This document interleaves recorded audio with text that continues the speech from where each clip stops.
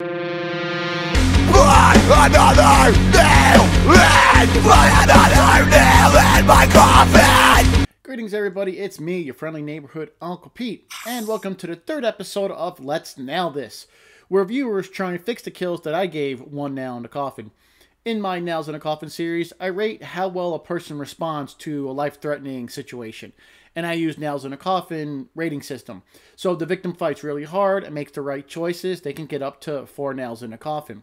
If they make dumb decisions or actions such as standing there, running upstairs instead of running outside, splitting up, I give them 1 nail in the coffin.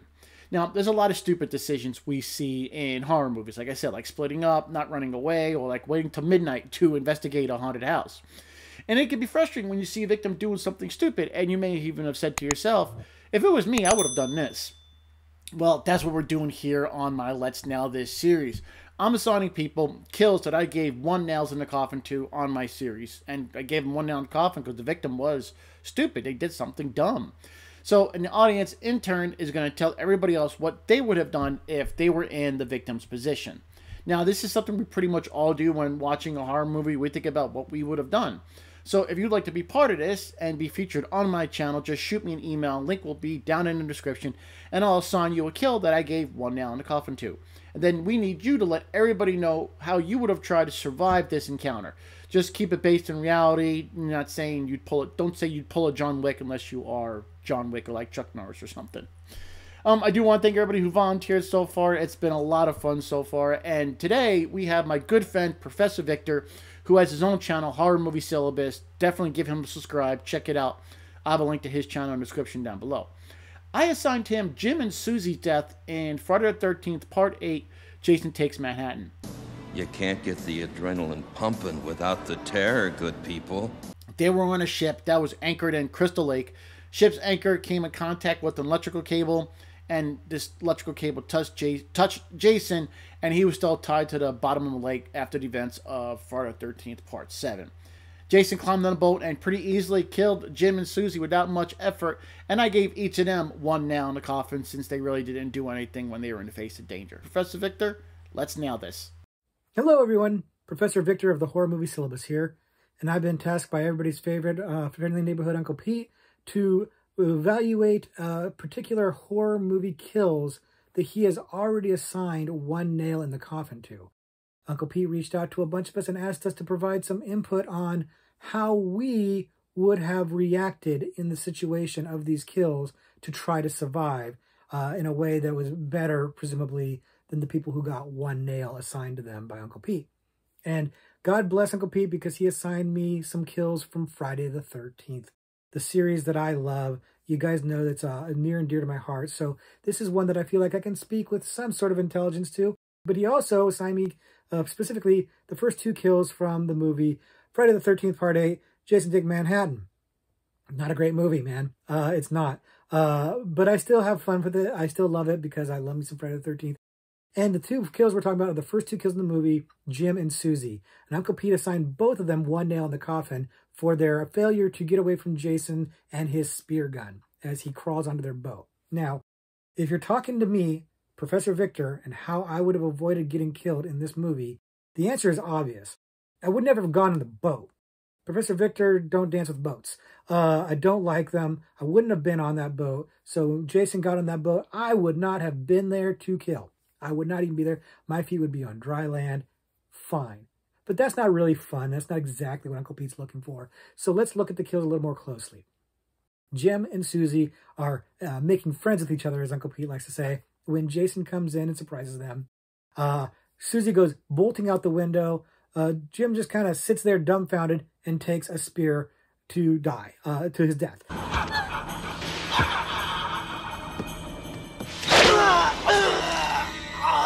And I think that that's a fair 1 nail assignment from Uncle Pete because he just kind of sits there and doesn't try to defend himself, doesn't try to run, doesn't try to do anything. Now, if I'm Jim, honestly, there's not a whole lot you can do because it's Jason, right? You're not going to be able to take him, but he doesn't necessarily know that. We are led to believe that maybe he has an idea who Jason is because he has a Jason mask. So maybe he has an idea of just how powerful Jason is and he knows he can't take him. And maybe that's why he's frozen with fear. But you'd at least like to see him try to move, if nothing else. And if I'm Jim, I'm moving. Now, maybe I'm moving, trying to go out the window with Susie, but honestly, the timing of that, you probably get that spear in the butt, frankly. So I don't think that works out too well. Maybe you try to get by Jason or just try to go around him or something like that so you can run, but it's a narrow space. I don't think that really works either.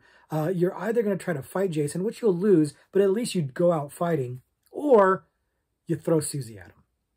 You throw Susie at him, you sacrifice her and save yourself.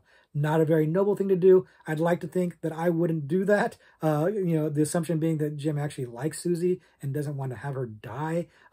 But honestly, that is the way to save yourself in that situation. I like to think I'd try to fight Jason and die nobly rather than live like a punk by throwing the girl in his way and saving myself. But I gotta cover all the bases, right? Isn't that what we're supposed to do here, Uncle Pete? Cover all the bases, hopefully. Otherwise, I'd look really bad right now. But let's talk about Susie for a second, because she bolts out that window the second she sees Jason, and she runs away.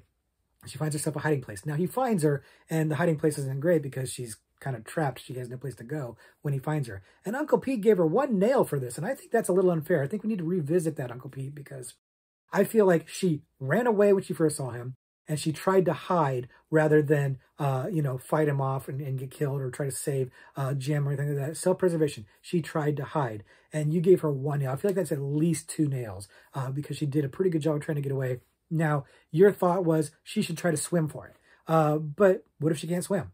Or what if she's just thinking that this guy that just came in is obviously a good swimmer because he was able to get on this boat. So maybe she didn't think that was the best way to go. Maybe she thought hiding was a better way to go.